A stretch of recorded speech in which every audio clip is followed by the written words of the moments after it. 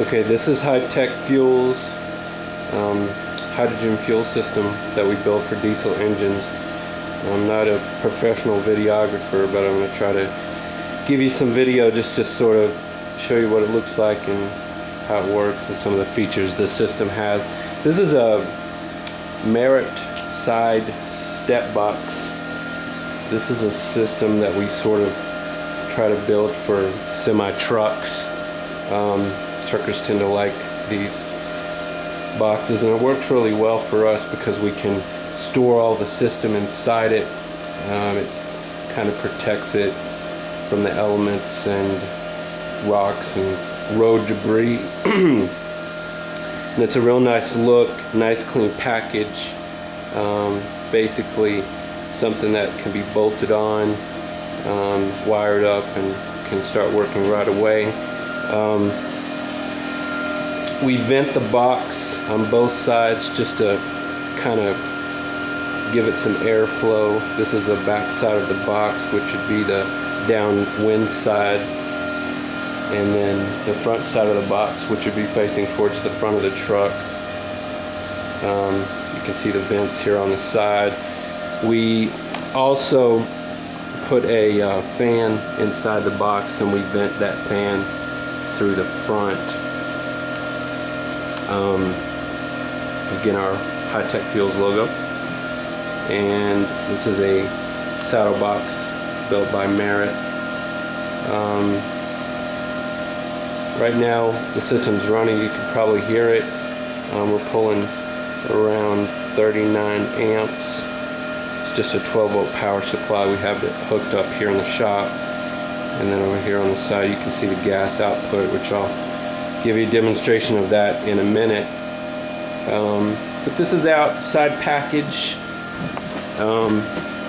Again, we like this box for semi-trucks, but really it's pretty,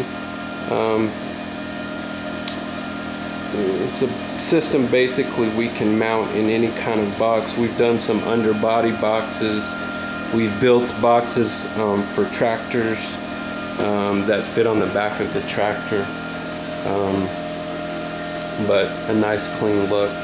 I'll open it up for you in here in a second and show the inside of it. Okay, now to take a look at the inside where all the action is happening. Basically we have our tank here where we keep our electrolyte solution, which is basically distilled water. This is a system that uses potassium hydroxide just to make the water a little bit more conductive. As you can see, the round cylinders are the cells. Our system was basically built, and we've been doing this for about a year now, with big diesel engine type trucks, tractors, construction equipment. We've done some well motors, things like that. So our system isn't really for cars or trucks or anything like that, pickup trucks. This is a heavy duty system built for a lot of abuse, basically. The cells tubes are made out of 304 stainless steel tubing. We have a pump here in the bottom. That's a 180-degree pump that pumps about 1.4 gallons per minute. The system, the fluid temperature really never gets above 130, but we went with a 180-degree pump just to sort of over-engineer everything. And again, down here we have our fan. That fan puts out about 180 cubic feet of air per minute. We have a nice bit of breeze in there to go along with the airflow you get from the truck moving.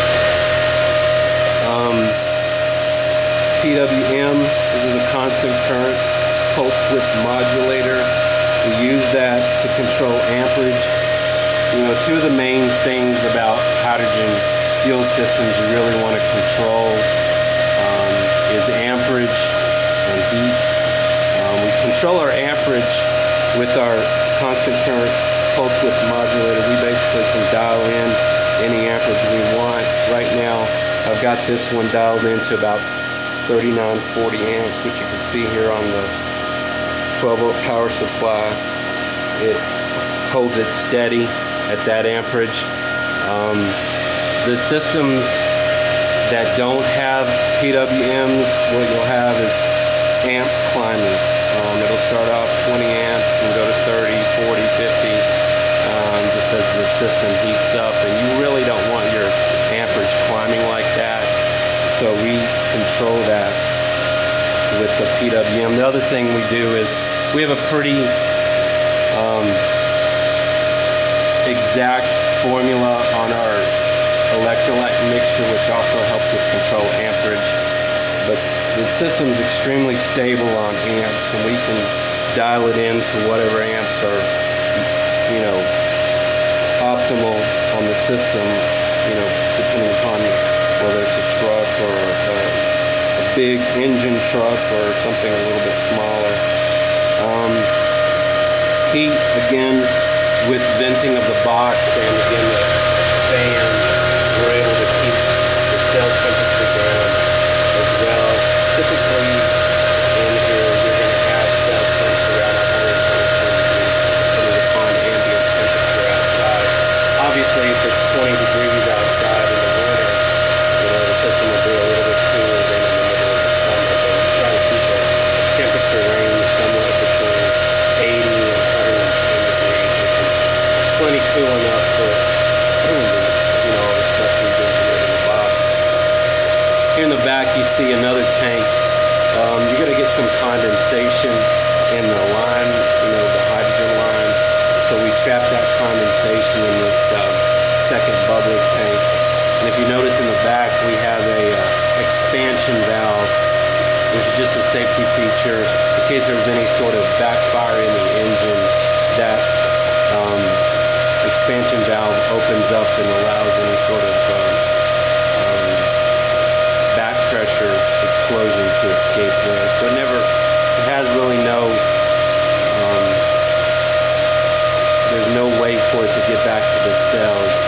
The second bubbler tank is full of fluid, plus it has an expansion valve, and then you've got your main tank, which is also full of fluid. So that keeps any kind of backfire, which is pretty rare in a diesel engine, from ever getting back to the cells.